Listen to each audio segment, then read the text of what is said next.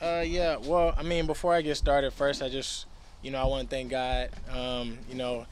This is something that we all dream of as kids, being able to get to this position and being able to, know that our family is set and our life is set and stuff like that. But I mean, for me, words can't even explain how I feel. I mean, I love this organization. Pete, John, everybody's been so amazing to me. With the way that they bring a lot of people here to be able to help us on the mental side, on the physical side. Everything that I need has been here. They traded picks to come and get me. They showed me that they wanted me here. From what I know in the draft, they were the only team that told me I could do both returns and play receiver. And, they have allowed me to grow as a person, and they also allowed me to develop into a receiver that I'm continuing to be every single day. And, we're in a business, so it's hard for businesses to be able to extend people. And the fact that they were willing to give me an extension because they see me in their future, that says a lot. And, they've given me all of them. And each and every day, I'm giving all of me. I'm giving whatever I can to be able to help this team win, to be able to help this team be successful, and to be able to help every single player on our team reach their potential. When you had the broken leg, you were still young in your career, but did you have a doubt of whether to stay in college? No. If anything, when I broke my leg, the first question I asked was, can I still play football? And, I realized that at that moment, if I couldn't play anymore, there were so many regrets I would have had. So many things that I focused on that I shouldn't even focused on or even thought about. I should have just came out here and enjoyed playing football. And, like I said, the fact that we had amazing athletic trainers to be able to get me to come back out there and to be able to play with the injury that I had. They were there with me the whole year, getting me right to be able to play, even though, I told you what percentage and stuff that I was at. But, like I said, I still went out there and fulfilled the role that I was given.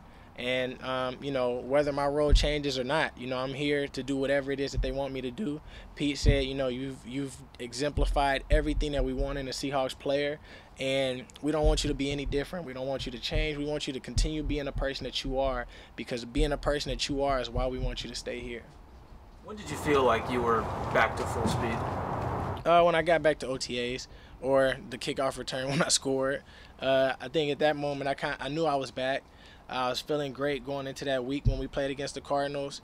And when they kicked it off and I ran past Pat P, that's when I realized I was kind of back. And, I just kind of played off of that, that energy and that hypeness coming back for OTAs, being able to get myself back right. And ever since then, I've been doing a lot better.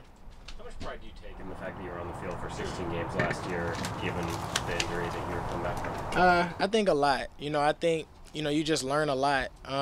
Even coming back, sometimes you get caught up in what a lot of people say and how they feel about you. Like I said, even getting caught up in how people said your seasons and stuff was. But you just got to do a lot of self-talk and tell yourself, like, man, you did so many great things that not too many people would have been able to do. A lot of people give up when bad things happen or when it seems like they can't be the best person that they can be.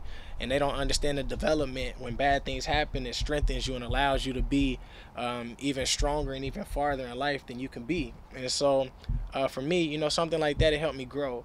It helped me understand that if I could go through that, I can go through a lot of other stuff. And, you start to learn, like, the mental side of it is the most important part. That's the side that once you get your mental part, everything else plays a role in it, and it'll get so much better.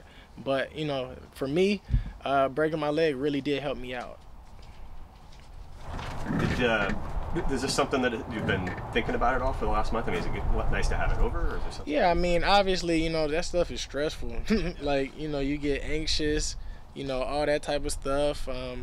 Sometimes it's hard to sleep. Like, it's just a lot because, this is the day that you wait for. But, when it finally passes, you can finally breathe. But you also know that there's life outside of this. It's not like this was the end goal and now you stop here. This is just another monumental moment, and you just keep on going and keep progressing through life.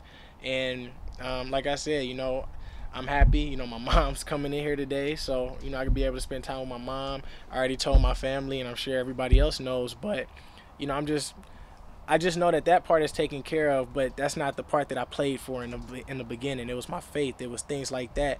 And so that's the thing that I'm kind of focusing on and getting back to, and not really worrying about the noise on the outside, but just being happy with my life, being the best person that I know that I can be, And now that I know that's taken care of, that's something I don't have to ever worry about again. Have you signed it yet then? Yeah, I already signed it. Yeah. You were really happy when Paul got paid. Has he reached out yet? Yeah. I mean, I talked to Paul. Paul was one of the first people I told before I even signed it. You know, after family and stuff, and I didn't give him the details or anything because I went to sleep. But yeah, I'm sure. You know, he probably just texted me not too long ago, and you know, I probably talked to him a little after. But you know, Paul's my best friend, man, and. You know, it sucks that he's gone, but I'm happy that everything worked out for him. Talk about me breaking my leg. He went through a whole bunch of stuff. And the fact that, you know, he came out, you know, he played 2 full seasons and was able to go out there, play for the Redskins and get what he could get. You know, you can't do nothing but be happy for him. You know, he's like my brother. I think I'm older than him, but somehow I'm the little brother. But, you know, I talk to him about once or twice a week, man, and you know, we talked about this all the time, and I'm just happy that he got his taken care of. I got mine taken care of, but like I said, there's more work to be done. Being one of the more veteran receivers on this team right now, what have you seen out of some of the young guys, and kind of has your role changed at all working with them? Yeah, just being able to open up more, be there for them more, talk to them more, you know, help them relax more. You know, a lot of the guys, like I said, everybody stands up. You know, somebody's standing up. And they do so many good things every single day. It's hard not to name everybody. 2 of the people that I've grown close with was Keenan Reynolds and also Marcus. And, you know, those were the 2 people I enjoyed watching in practice. They was doing something every day that was killing people, routing people up, making tough catches. Marcus was scoring almost every day in the red zone. And, you know, I was happy to finally see it put into action in the games so that everybody can see it. You know, because you never know what's going to happen here, and you want the best for everybody. And that's the hardest part is we create this bond in our room, and a bond that can't be broken, but the only way that bond is going to be lost is if they don't make the team. And so, you know, it's hard, but we want everybody to make it. Unfortunately, they can't. But there's a lot of guys that's been stepping up. You seen what Cyril Grayson did last game. Or was it Minnesota or what? He made that big 4th down catch, and even before that, you know what he did whenever we played the Chargers and stuff. So I mean, it's so many great things that everybody's doing. Malik scored that touchdown against the Chargers. I'm just glad we don't make the decision who stays and who doesn't. Tyler, following up on that, like you said, not everyone is going to make this roster. But what opportunities do they have in this game to show what they have for the coaching staff and the other people in the league? Yeah, I mean, you know, they got a big opportunity to be able to show every single team what it is that they can do.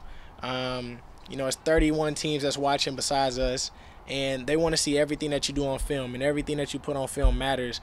If you take off a play, hey, you might be done playing. You never know. But being on a team in camp and OTAs, it just gives you an opportunity to show everybody else what you're capable of doing and what you can end up being in their system. And I think that's really what it's about. You can't get caught up on trying to make just that one team, but you got to be able to put on a performance for everybody because you're still in a job interview process from when you come out of draft or when you're in OTAs and even when you're in camp. You're interviewing for this team during that time, but when it comes to the game film, you're interviewing for every single team around you. And if you want to stay in this game and play, then you got to be able to put wins on film. That's all you can control. You can't control getting targets. You can't control catching interceptions. All you can control is putting wins on film and doing your job. Anything else, guys?